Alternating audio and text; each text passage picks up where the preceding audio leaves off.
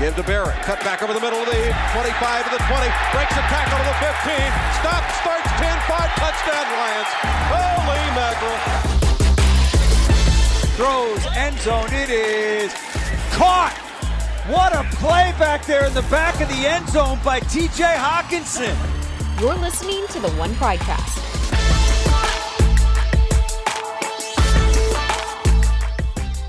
Welcome into the One Pridecast. Dannie Rogers, joined by the man, the myth, the legend, special teams coordinator, Dave Fipp.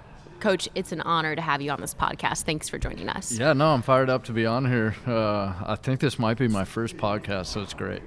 But how many interviews have you? It's like an interview. It's like an interview, a conversation. Yeah, live. No, this is kind of maybe more my style too, just casual conversation. You can wear what you want. You don't have to worry about, getting, all spiffed up. And you look great, though. I'll say that, Coach. You look great. Yeah, because what I wear is so important to me. Is. I'm sure you guys can tell I wear the same thing at every press conference. Yeah, our intern PJ is cracking up. He knows. Coach, you kind of expressed starting your own podcast. I think that was correct. Can we? Just to keep the theme going, I've talked about during the course of the year, I talked about all the things I want to do when I can't coach football anymore. Yep. I want to coach football as long as I can. I love the game. I love coaching. It means everything to me. But I occasionally, probably like all coaches do, if I wasn't doing this, what would I be doing, And so it goes back to that media conference where I was talking about the statistics websites and stuff like that, just things that I think could be done better. But then I also think about, and another coach, a friend of mine who's with a different team in this league, we always joke around about having our own podcast. And we'll ask all these crazy questions. We can bring in all these coaches, all these ex-players, and talk about all this stuff. But we could slant it towards the way we want it slanted rather than the way the media and everybody else from the outside slants things. And I think a lot of us have a lot of opinions, but we don't share all of those opinions all the time. You probably shouldn't, right? Right. Okay. So this would be our opportunity to do that. So I'm looking forward to the Dave Fipp podcast in 20 years. Yeah. You got another 20 years in you, Coach? Yeah, for sure. Okay. Well, Tom Brady, 20 years between college coaching, NFL coaching. I must know, what's your favorite? College or NFL? Oh, yeah. So it's weird how that all happened because when I started coaching, I absolutely loved college football. It was the pageantry. It was the band. Yep. I mean, one of my favorite things was just hearing the band play. And there was nothing I loved more in college football. I was totally disinterested in the National Football League. Yeah. You have to love college football like that. With the hours, the recruiting, you have to love it beyond measure, though. That makes sense. Yeah. So it was, I loved it. I knew when I graduated from college that I wanted to coach. I was fortunate. I had a great high school coach who really is the guy who first started me thinking along those lines. And then I went to college and played at the University of Arizona, and it was there was no question that's what I wanted to do. So as soon as I graduated, I jumped in. I was coaching college football. I absolutely loved it. Moved around a bunch of different places throughout the country. It was a great experience. Most of it was small college football, which really for me was the best thing that ever happened to me. I mean, I tell guys all the time, I used to paint the lines on the field and then, play the game on the field. And then after the game was over, I was a defensive coordinator at the time, and I was coming back in and I was editing all the film, Wow. And it was, but in hindsight, it was just so good for me because it really made me value all the things that I have today, the support staff that we have, the people who do all these other jobs that now I no longer have to do. And I would just say that it put everything in great perspective for me. Not to avoid your question, but to get back to that. So college or NFL. So what happened to me, I was at San Jose State. I was coaching in 2007 was my last year there. And so it goes to 2008, and I got an opportunity to join the San Francisco 49ers as the assistant special teams coach. And I started thinking about it, and I was like, you know what? These opportunities don't come around often. I could always go back to college football. Maybe I should just try it out and see how it is. And so I ended up heading to the 49ers, and it was incredible. I worked for underneath a couple people that I'm appreciative. Mike Nolan gave me my first chance. He was the head coach. Okay. And then, but the special teams coordinator was a guy by the name of Al Everest. Okay. And he's just one of the most unique, best coaches I've ever been around. And he came at just a great time in my coaching career and life. And one of the best things he was a teacher, and he had an educational background. So he had a PhD in education. He had taught all over the world. He had taught at the American schools in Mexico City. He had taught in Italy. And so he just had this really unique perspective. And so being around him, like, really changed my career and changed how I thought about teaching and coaching. And I spent really, I think I was with him for 2 years, and I just spent 2 years underneath him, just listening, learning, watching, observing. So I'd gone from being the defensive coordinator to running all those meetings and doing all those things, and now all of a sudden I was an assistant, and it was just perfect because it was like, okay, I've already done these things. When you're young, you're energetic, you want to run everything and do everything, and now it gave me a chance to step back and really just learn. So that was great for me. I used that chance to learn, and as I got into the National Football League, it was like, man, this is unbelievable. I love it. So to answer your question, I love the National Football League. It's been great for my family and I, and really it's a little bit better from a family standpoint, which is probably the biggest selling point for me.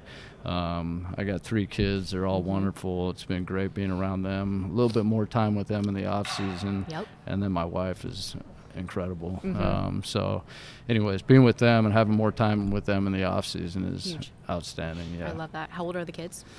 So we have a senior in high school. I can't believe that. She's 17, and then we got a freshman in high school, and she's just turned 15.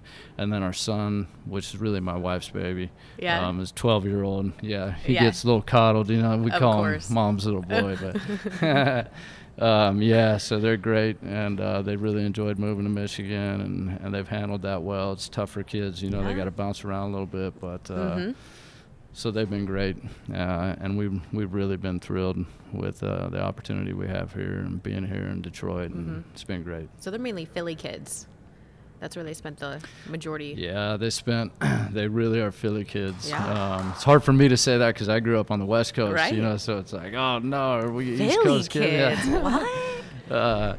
But it's crazy because I'm really proud of them and the way they handled the transition because, our oldest started elementary school outside of Philly in New Jersey. And she went all the way up through her junior year, and then she had to move, final year. Going into her senior year. But I'm proud of all 3 of them. They really handled it well. I think they've, it wasn't always easy for them, but I think they've looked at it in the right way and decided that, hey, this is going to be an opportunity to make me a little bit better and go through something that's a little uncomfortable. And they've kind of bounced back, and now, I look at them, the oldest one, man, she's, just got a lot of confidence right now, and so it's just good to see. Does she know where she's going to school at next year? Yeah, this is the time for that. It is, and that's a great question because it does be relate a to football. No, I don't think she's going to be. It started off as a Wildcat. That was like number 1 a couple of years ago, and then I'll just say this: what she's really looking for is big school, big football. Okay. And so, I said, well, Arizona. And she said, it's not big enough. I know. Does it get much bigger than Arizona? Yeah, right? No, I didn't think it did, but it's a shot to the heart for sure. I mean, she could get in-state tuition to Michigan. Yeah, so she's all SEC schools right now. And then she wants big parties, too. Oh, okay. Say less. That's all you need to say. Right. She wanted the party scene. Yeah. Okay, so she's probably going to go down south. So, looking south, it might be Alabama. Being in the state of Alabama right now, Roll we'll find Tide. out. Yeah. Oh, man. Okay. Yeah. All right. I was at the University of Arizona. I know we touched base on this before, Coach. So going back to your time as a Wildcat, which phase of Wildcat football were you a part of? Because I know there was the Ricky Hundley days, and then defensive line, and then you have the Gronk days. So which phase were you a part of? Yeah, so I was a part of the Desert Swarm era. Yes. So we were really good on defense. We had some incredible players, incredible coaches, and some really good teams. But it was called the Desert Swarm for kind of the way the guys played on defense and how they rallied to the football. And I have a hard time saying I was totally a part of that. One of the players that's probably the most well-known is guys like Teddy Bruschi, who was a teammate. And then, actually the special teams coach for the Jets, who's here this week in Mobile, his name's Brant Boyer, and we played together. I love that. So he was a part of that. We had a bunch of really good players. So I kind of came in as a freshman when these guys were sophomores, juniors, and this tradition was kind of already established there. But, yeah, I was definitely fortunate to be a part of that. I was fortunate to be a part around some really good leaders as players, like guys like Teddy Bruschi.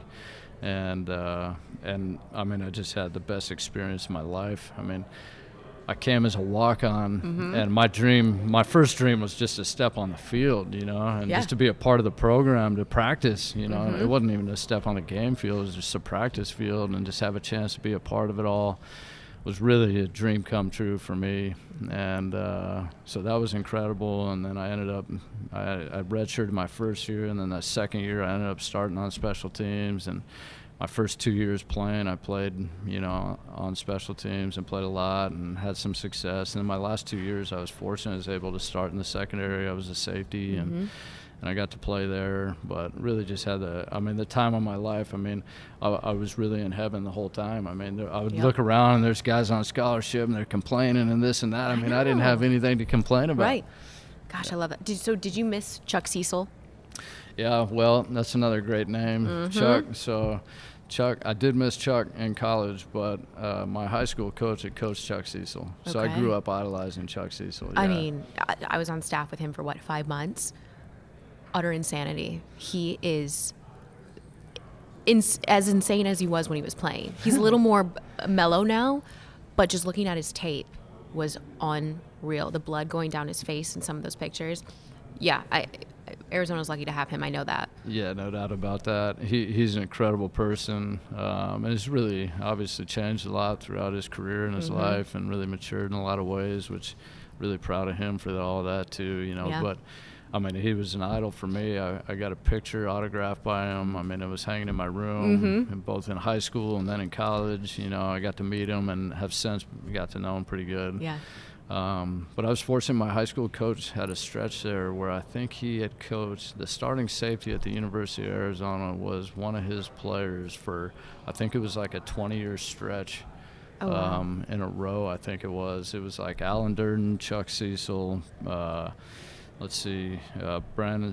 Hammerschmidt, Brandon Sanders, myself. Brandon Sanders, shout out to Sandman. Yeah, B-Mac. And then there was a guy who followed me, Jarvie Worcester. Wow. So, yeah. That's a lineup. I mean, what do you think of Arizona having, I believe they now have the number 1 recruiting class in the Pac-12. I think they won one game last year. Yeah, the record's a little bit tough, but I feel like Jed Fish has got these guys going, Yep. and they brought in obviously a bunch of ex-Wildcats. Yep. I think Ricky Hunley's Ricky's over there on now. Cecil's Chuck on there. and, Sanders is now Brandon. high school. Yeah. Yeah, so they brought back a bunch of those guys, and all the people that I've talked to in Tucson, are really excited about the direction they're headed and what they're doing. So I think the future will be bright for those guys. They just got to hang in there and keep fighting. I think so too. I think they're going to be great. Special place in my heart for the Wildcats. Okay, we're here at the Reese's Senior Bowl. Coach, you're taking a little more of an advisory role. You look bored. That's why we asked you to come on this podcast, because your guys are doing a lot of the legwork, especially Jet Matkins, who told me last night he developed the entire special teams game plan. So you've also got the legendary GOAT, Don Muehlbach, helping out as well. I overheard him say, guys, I'm just an intern. Tell me where to go. I love hearing that from him.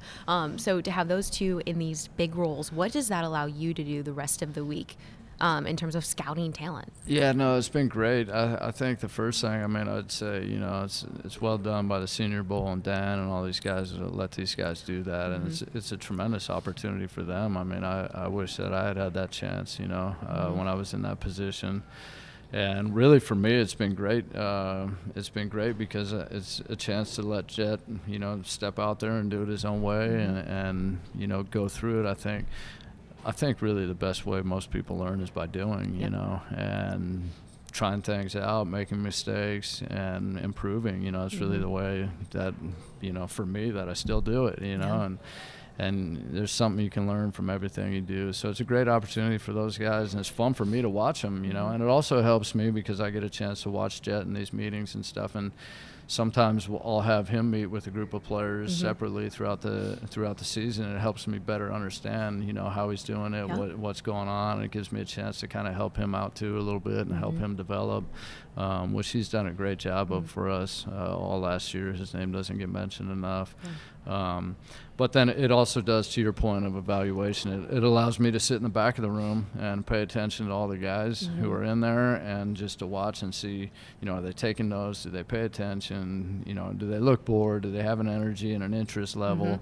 And all things you really don't get to see in the normal process throughout the course of a given year.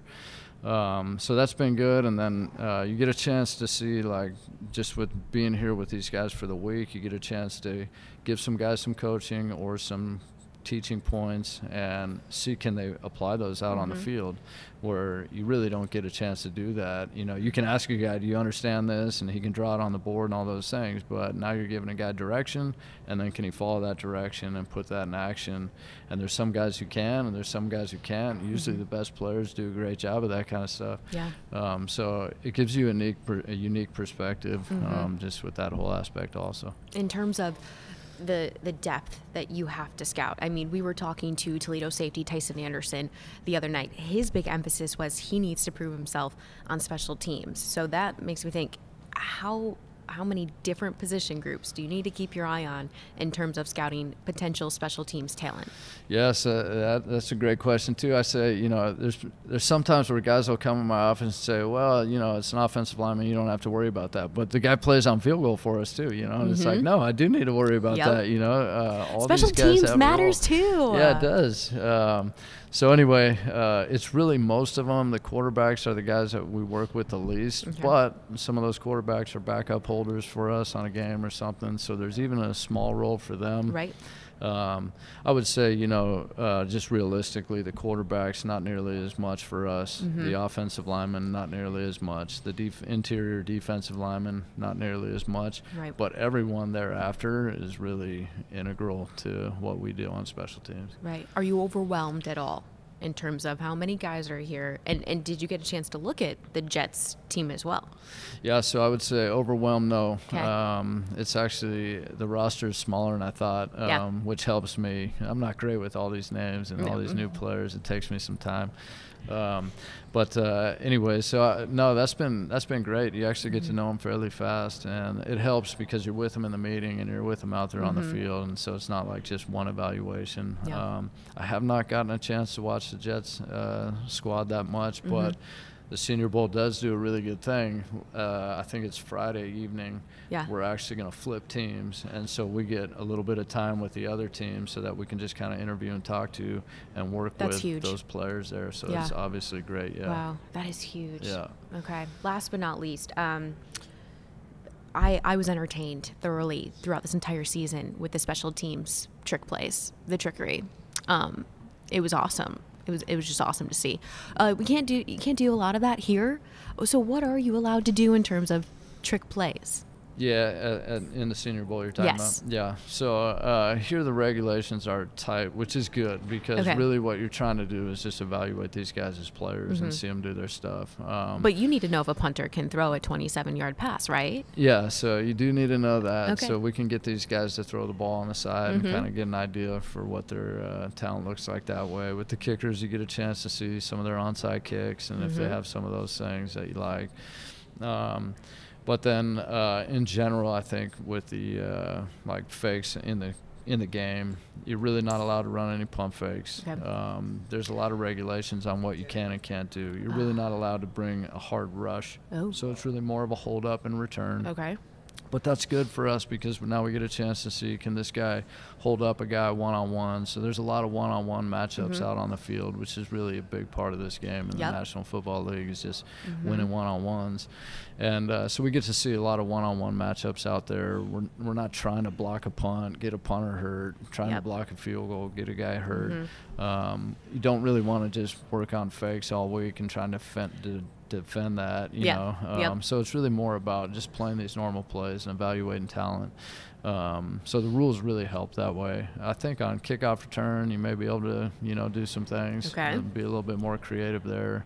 And then kickoff, not so much. Just kind of kick the ball down the field. And then really for the kickoff return, there's one kickoff in the game and there's one kickoff return in the game. That's it. So we just got one shot at it. Why not? Got to make them count. Gosh, pressure is on. Yeah, right. Okay, yeah, no, I guess we'll just wait till next season to see some more trickery from the Lions. Yeah, sounds good. I know this. It's Coach Campbell's favorite part, and he's a huge part of all those things, so it's great. With how amped he gets when it happens and it's executed flawlessly, like it's been pretty dang consistently.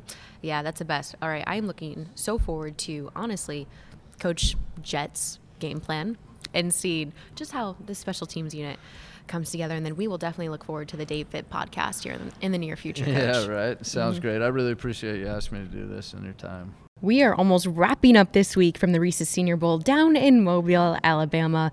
Hope you enjoyed my conversation with special teams coordinator Dave Fipp. More content coming your way. Stay tuned to the One Pridecast.